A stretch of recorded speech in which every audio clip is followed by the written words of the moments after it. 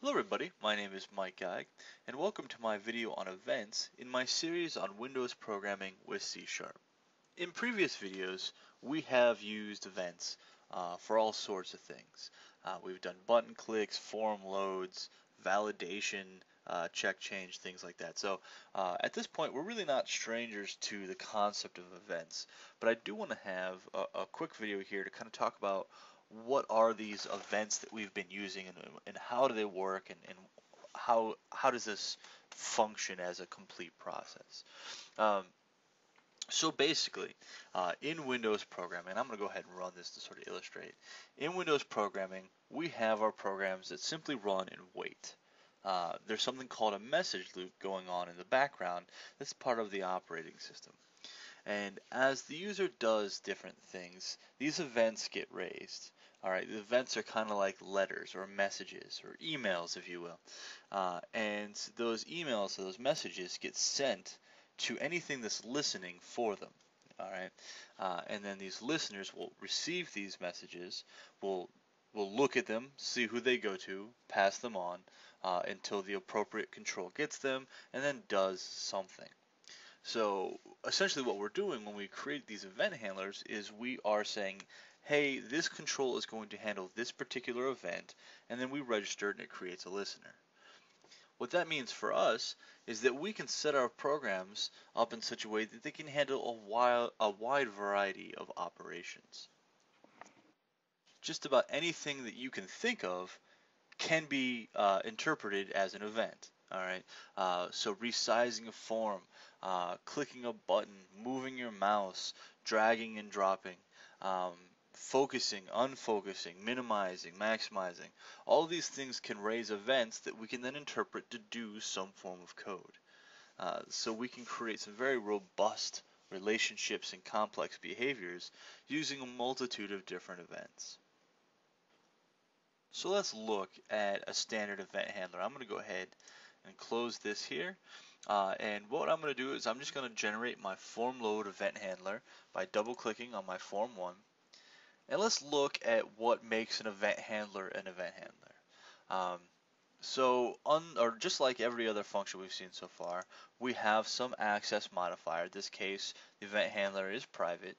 Um, our event handlers don't return anything. They're void. Now the name can really be anything. All right, we can name event handlers just like any other function, just anything that we want. The only thing is when Visual Studio auto generates an event handler, they use the name of the control underscore and then the event that they're handling. And that's not a terrible way of naming your event handlers, because then you can look through all your event handlers, you can see what control calls it and what the event in particular is. This is the load event of form 1. So all of this is pretty standard, access modifier, void, return type, some name. This is the part here that is absolutely mandatory. All right. Two arguments, always two arguments in event handlers, and C# does it very similarly to a lot of different languages. So if you've ever worked with events in other languages, they're all very similar and they all generally have the exact same arguments. Okay? The first is this sender object. Now, if you remember inheritance that we covered back in part 4, you can get sort of an understanding of what's going on here. Every single control and every single class in C# inherits either directly or indirectly from object, class object. That allows us to put anything into an object variable, because a control is an object or is an object. It's that is a relationship, right? A button is an object, all right? A form is an object, all right? That allows us to put anything inside an object, all right? And so sender then is whatever control raised this event, okay? So in this very instance, sender is going to be form 1. If I have a button 1 click event, sender will be the button that was clicked, all right? That becomes very useful because not only are we saying, hey, the form was loaded, we also get a copy of the form just in case we need it. And that doesn't necessarily seem all that interesting, because if it's form 1, we can just access all the stuff in form 1, but there's other stuff we can do with that, which we'll cover here in a little bit. So just store away that the sender is whatever control or object raised this event. All right, and then we're going to do something neat with that later. All right. And then every event handler has an event arguments, E. All right, that E is everything that's pertinent to that event. Okay, it's not always of type event args. Sometimes it's cancel event args or validating event args, right? We'll look at some of these different ones. That really doesn't matter so much unless you're hand coding your event handlers. What does matter is this variable, oops, I just moved everything, this variable E. All right, I tell people when I talk about event handlers, E stands for everything. All right, it's everything that's pertinent to that event. So it can, if it was a mouse click event, it could have the X and the Y positions of the mouse. If it was a validating event, it can have a cancel property that allows us to say, no, we didn't validate, right? So there's a lot of things in E, and it changes depending on the type of event. But what's important is it always has all of the pertinent information. All right, so E is a very powerful collection of information inside of our event handlers. Okay, every event handler we're going to have is going to follow a similar format to this. All right, we can look at a couple different ones. So I'm going to come back here to my form 1, and I'm going to go to my toolbox. Now I'm going to add a button, and I'm going to add a checkbox, and I'm going to add a text box. I gotta find it. There we go. All right, and I'll just space them out here. Now, when I double click and control, you've noticed so far that when you double click and control, you get an event handler. Visual Studio will generate an event handler that's the most reasonable event handler for that control. So the most reasonable event handler for a button is its click event. That's what you do with a button. All right, so when I double click it, we get a click event. Now a checkbox, the most reasonable is if it becomes checked or unchecked, a check changed. So when I double click this, we get a check changed event.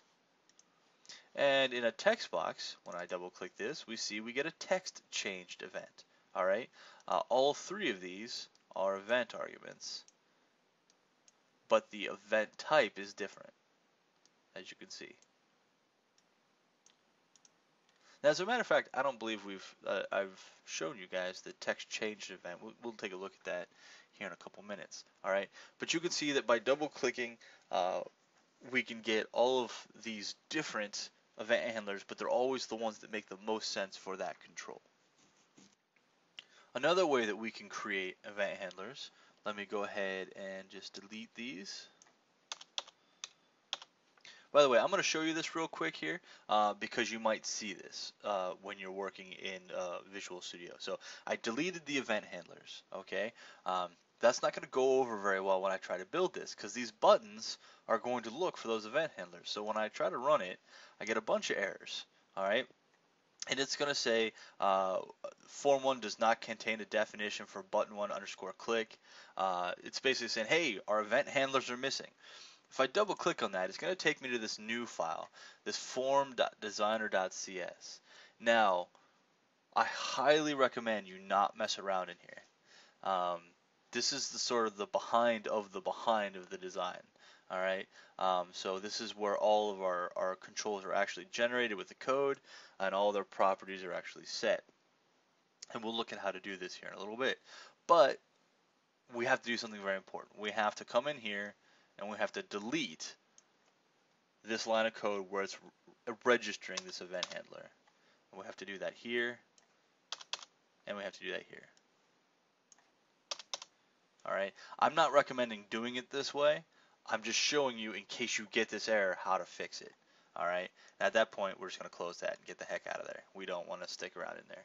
All right, another thing you can do here, I'll just recreate this event handler by double clicking on the text box. I'll delete it again and I'll run it. Of course I'm going to get an error. I could always just delete the control and that also gets rid of the error. But if you say you wanted to delete the event handler but not the control, you would have to go into the designer and unregister it by removing that line of code. Okay. Another way of generating an event handler is, say I want to create a click event for my button. Alright, I'm going to click on my button. I'm going to come over here to my events, and I'm going to find click. It's automatically highlighted for me here. And then I can click the down arrow and pick other ones, but I'm not going to do that right now. Instead, I can just double click in this empty space, and it's going to create a button click event. This is a neat way to create events in case I want to create other events for my button. Like, let's say I want a mouse enter event. Okay, so let's create a mouse enter, alright, event handler, and let me go ahead and add a label up top there. And in my mouse enter, I will simply say label1.text equals mouse entered button, just like that. And when I run it, see, just by mousing over a button, it says mouse entered button. And then of course I can take that to the next level. Let me go back to my button and let me find mouse leave, double click in there, and then I'll set label1.text equals nothing.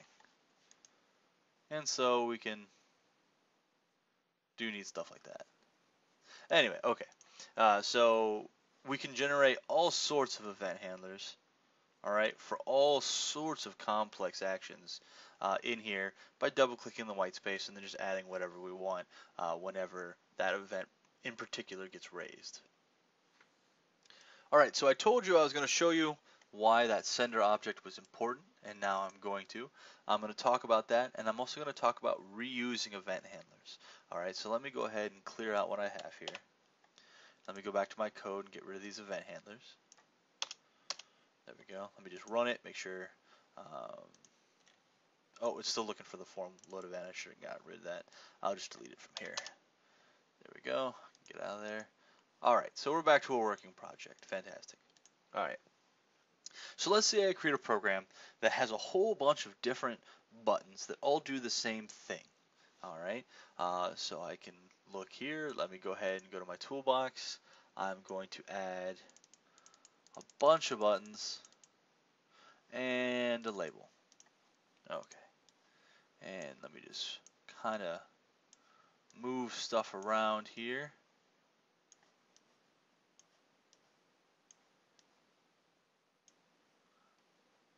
Actually, let me just, I'm a little bit weird about making things line up.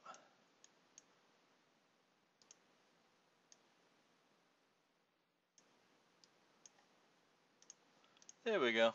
Okay, so we have our nice little form here with 6 different buttons. And let's say we want them to all do the same thing.